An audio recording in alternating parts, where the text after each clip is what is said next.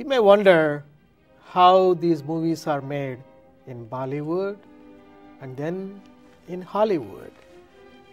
Well, we have to first write the script. So a playwright is an important part of this scheme of things. And we have here a teacher by name Mark Weston. How do you teach that to a lay person? We use an example that was given to me by my teacher. His name is Dwight Taylor. His mother was a great actress named Lorette Taylor.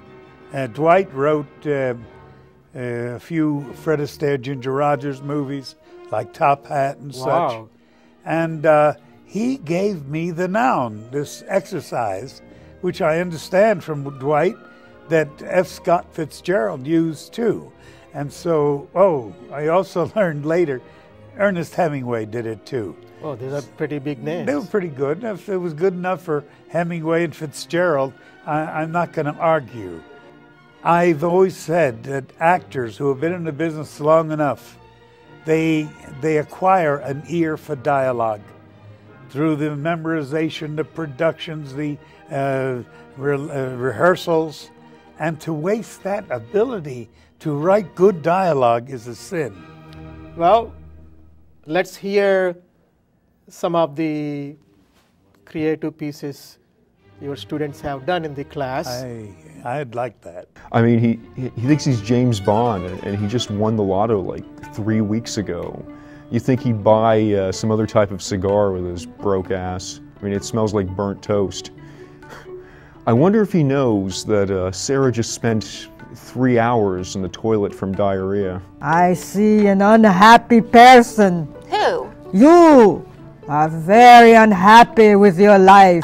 Excuse me, I happen to be very happy with my life. Okay, so I'm not thrilled with the way things are going right now, but... Silence! Exactly 2:45 in the morning, there was Eureka. He came upon a plan. On their next date, acting in a very solemn way, David told Dorothy that he had a secret confession to make. A secret confession? Please, David, tell me. I don't know how to tell you the fact is, Dorothy, but despite my outward behavior, I really don't have feelings for girls. You don't? She had no reason to say no. Believe it or not, black girls do start out innocent. When you two broke up, I gave her a shoulder to cry on. And that's when I found out she was one of those girls who held on to her adolescent dream of giving her virginity to the man she would marry. And when that didn't happen, she was destroyed. Oh, excuse me. I didn't mean to interrupt your menage a trois. You got it. I'm indisposed with Ben and Jerry. Yeah, chubby hubby. I turn on the remote to watch American Idol. It's smooth. And then, smack! We could hear the bat hit the ball. It's Joe DiMaggio. He's rounding third. Home run!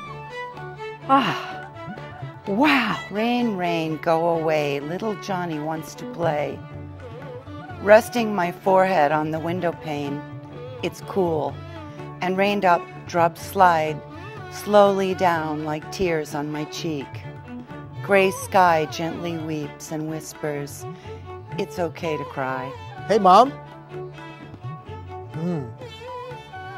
Smells good. Fish curry? Is something wrong? You mad at me? You know. Don't you play naive with me. You brought such a shame. Shame? Welcome back. Yeah, thank you. Writing is food for the immune system because with the pen you are releasing frustrations and feelings. And I am very proud of everybody you heard today. Whatever you heard for today was the real people. They tapped in, and that's a blessing. Thank you, Mark. Thank you. I'm glad you are on my show. Until the next episode, salam.